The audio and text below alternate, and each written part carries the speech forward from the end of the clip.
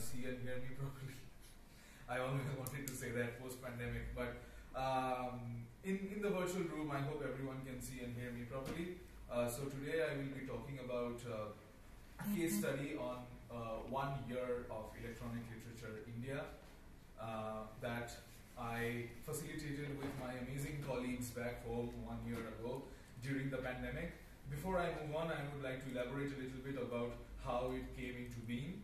So I discovered electronic literature initially not as an academic pursuit, but as something more creative, so as to speak. I remember when I was in school, like 6 years ago now, in class 11, as we call it, and I was supposed to submit this article to be published in the magazine. But then later on it didn't get published, and I remember that I cried a lot that evening. And then it came to my head that why don't I open this thing called a blog and share it with my students and annoy them to death to read it really. So that is how my blog started. It has a very funny name called The Penarchist, which means pen plus anarchy. And I have been uploading their random stuff for the last 5 years. It is like 80 entries now. Now, when in 2019 December, I went into this workshop at IIT Gandhinagar, which is one of the Indian Institute of Technologies. I work at IIT Jodhpur as a PhD scholar, and that is another IIT, which is at Gandhinagar in Gujarat. There was this workshop on digital humanities. It was called Winter Institute in Digital Humanities. So there I met a number of scholars, practitioners, and theorists, etc. And I came to know, upon further exploration, that there is something called electronic literature. And when I came to know about that, I was like, hang on, I was doing this from my bedroom all those years ago. Maybe not the way it exists, but in a different sense of the term. And then with my further engagement, I discovered the ELO, and all of you, and this moment has led to the culmination of a chain of events that has proceeded thus far. But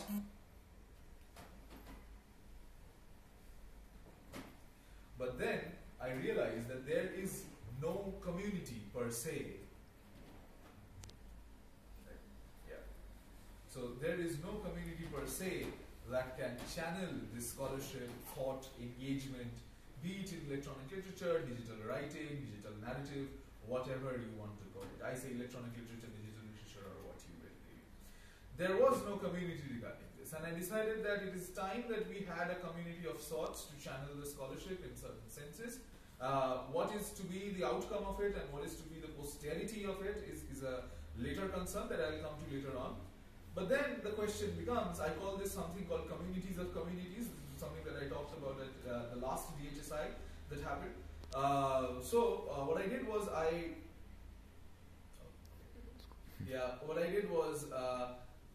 I was doing my master's thesis then, and I was doing a survey for my master's thesis to identify what is the status and why do people write on the digital space in India. Now that is a different tangent of conversation, something that I may not be able to delve in detail. So at the end of a survey, being very rather indulgent, I added another survey saying, if you want to become a part of this organization that I am trying to build really, you can fill up this another form. And that form was filled by 15 odd people or 18 odd people. I will come to that later on. And that is how the group began. And then the question was, if we are about to have a group, where do we have the group? Because platform politics in the digital space is a conference in itself, not in Como, perhaps somewhere else. Now, that was a problem, because in India, when I talk about Dharti, the Digital Humanities Alliance for Research and Teaching Innovations, we have also been experimenting with a lot of different platforms. And I have seen DHSI and other conferences, especially during the pandemic, with conference hosting platforms came up in plenty, from Hopin and Basecamp, etc., etc., having different purposes, mind you. And then in the survey also, I gave like some options that where do you want it to be, Twitter, Discord, WhatsApp, Slack, this, that. The support for WhatsApp and Discord was an outstandingly high number. Now, there may be certain concerns in certain parts of the world, I understand, regarding personal messaging services like WhatsApp, WeChat, Telegram, etc., etc. But it is important to be noted that in a space like India, WhatsApp is the mode of communication that is used, and it is not an understatement by any stretch of the imagination. It is the app that you use for all sorts of communication, right from talking to your head of the department in a departmental group chat to talking to your mother if you have had your meal at night in a foreign country. Everything is done through WhatsApp. And this group also started its existence on WhatsApp in itself with those 15 to 18 odd people. Now, of course, 15 to 18 people cannot sustain a group. I needed more engagement, more people, more voices, if you will. Then what I decided to do, something that I term as communities of communities, is that I looked up to my peer organizations in terms of like, let's say, ancillary fields of engagement. Yeah, thank you, Leo. So ancillary fields of engagement. Number one being an organization of which I am an executive committee member of at this point, the Digital Humanities Alliance for Research and Teaching Innovations, which is a digital humanities body in India, because we don't prefer the term the. So there I discovered that many people have this inclination, but there is a need of a platform.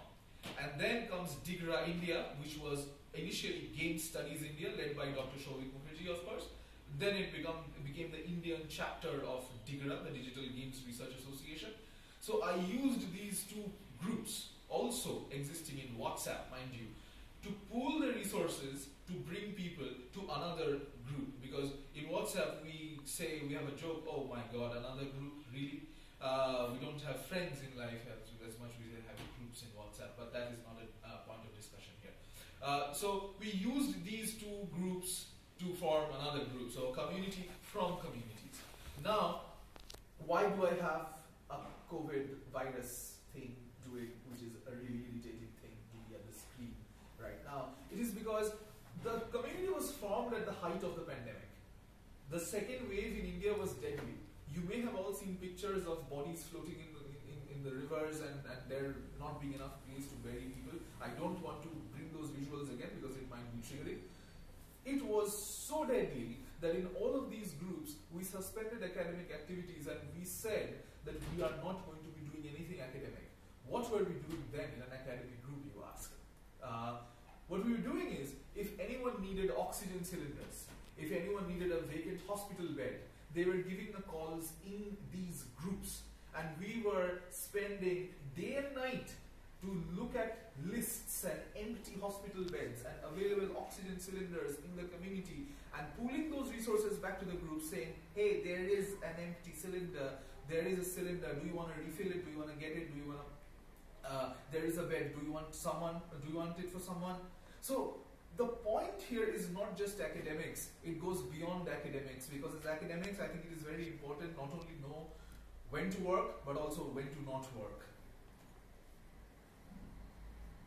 Alright, now that is one very important way of forming a community, that is to bring people together and voices and to make them a part of the discourse. But there is a larger reason to form a community, a reason that goes beyond the electronic literature, digital humanities, or any disciplinary boundaries that you may talk about. And I am talking about my Indian context here, these barriers. And I did talk about it previously for the Ireland and UK DH meet that we had in 2021 as well. Number one is anxiety. Because what I see here is undergraduates, postgraduates, early career PhD students attending such a lovely conference here at such a lovely venue. For me, when I was doing my UG, it was unimaginable even to go to a conference, let alone speak there. But I did it anyway. Because it is supposed, the mentality that prevails, and I'm not going to name anyone or an institute because there are varying degrees of pedagogic engagement, is that one is just supposed to read the syllabus, prepare certain tentative questions that are going to come for the examination, literally memorize the answers, and sit for the exam. That is what is supposed to be the role of an ideal undergraduate, and even in certain cases postgraduate students. Some of you may relate, some of you may not. Now in that context, a student is only expected to abide and follow the syllabus, not go beyond it. And I remember when I was trying to get conferences, this, that, I remember being subjected to certain scrutiny and criticism that, oh, your marks are not high, which is the second point that I'm coming to. why are you going to conferences, why are you going to debates, why are you performing quizzes and this and that? Because your grades, no. Because your grades are not up to the mark. Why are you doing all these things? And I have to say, some of my elders were right, because they were concerned about my future, because I was in a structure which does not really give me much of a room to go beyond certain boundaries, because the marking is so low that we cannot think of going beyond, because it is always syllabus. And when we try to do networking, it is seen as something of a, to use a metaphor, the Marlovian overreacher, that you are supposed to be tied within the syllabus and you are going to conferences and talking to senior professors, which you are not supposed to be doing, and which is supposed to be left to the people in the elite academic spaces, so as to speak. Now, what are these elite academic spaces? Who are these people who are supposed to network? And as you may be aware of, that there are certain class, caste, gender, and all sorts of intersectional problems that is there in the Indian space, as it is there everywhere in the world in different shapes or forms.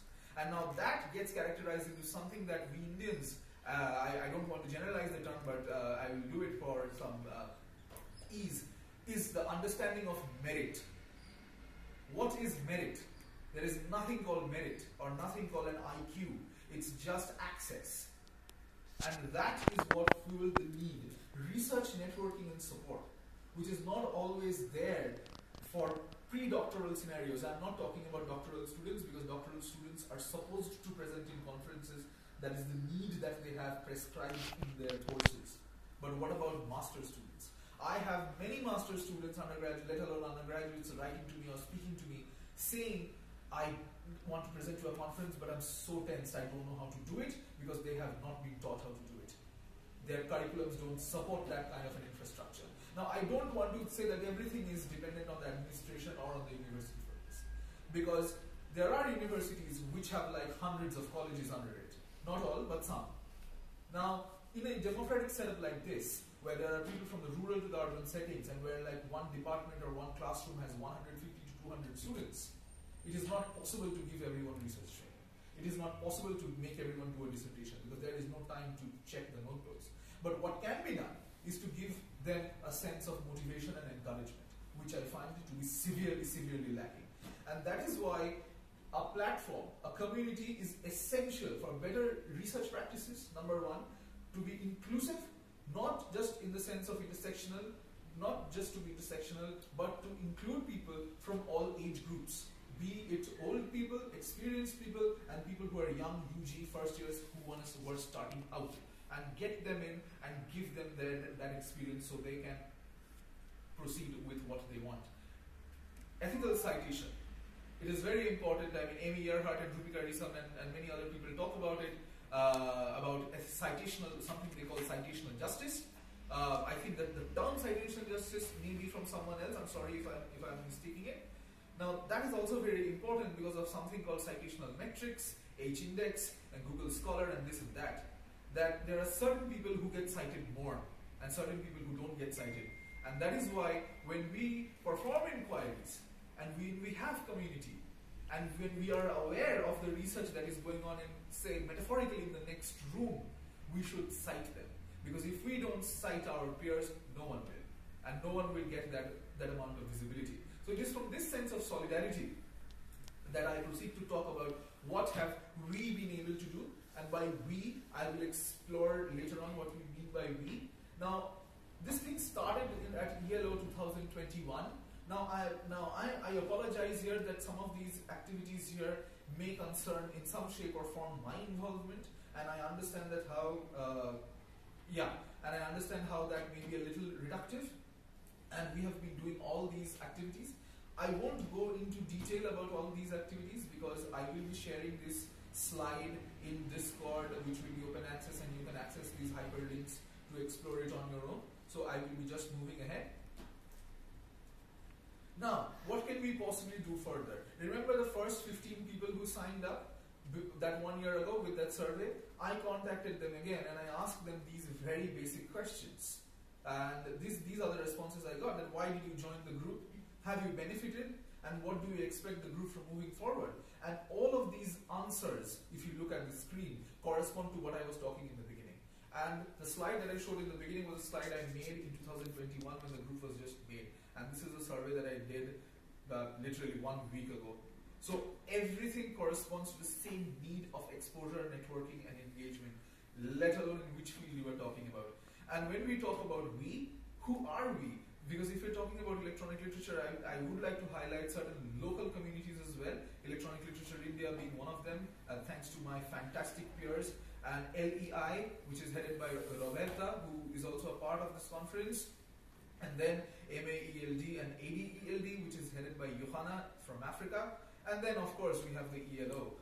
Now, for me, for a discipline, as Shanmuga was also talking about, to move beyond a certain limit, I think it has to be a paradoxical situation where someone will work in digital literature and electronic literature and have no idea what electronic literature in India is about. They will work in digital humanities and have no idea what ADHO is about. And I think in that paradoxical situation, can an inquiry, a discipline totally flourish beyond the so-called society, the so-called engagement? It should be a launch pad and not a cage. And before I finish, I would like to acknowledge some of these people mentioned. Anna, thank you for organizing this. My two fantastic supervisors, Dr. Dibulti Roy and Porichoy Patro. Our great president, Leonardo Flores, for him being active on those meetings that we have had, and he has listened to my rantings over and over again. Giovanna for organizing this and bringing us together, and last but not the least, Deena, without whom I literally wouldn't have been here. So yeah, we need all the help we can get. We need your advice on how to go forward and all the engagement that we can get. So please get in touch, get in contact, especially if you have been clicking pictures of me, because I need them for my social media. Thank you. And yeah, that's all. Thank you so much for listening. Thank you so much. Thank you so much. There's just one short presentation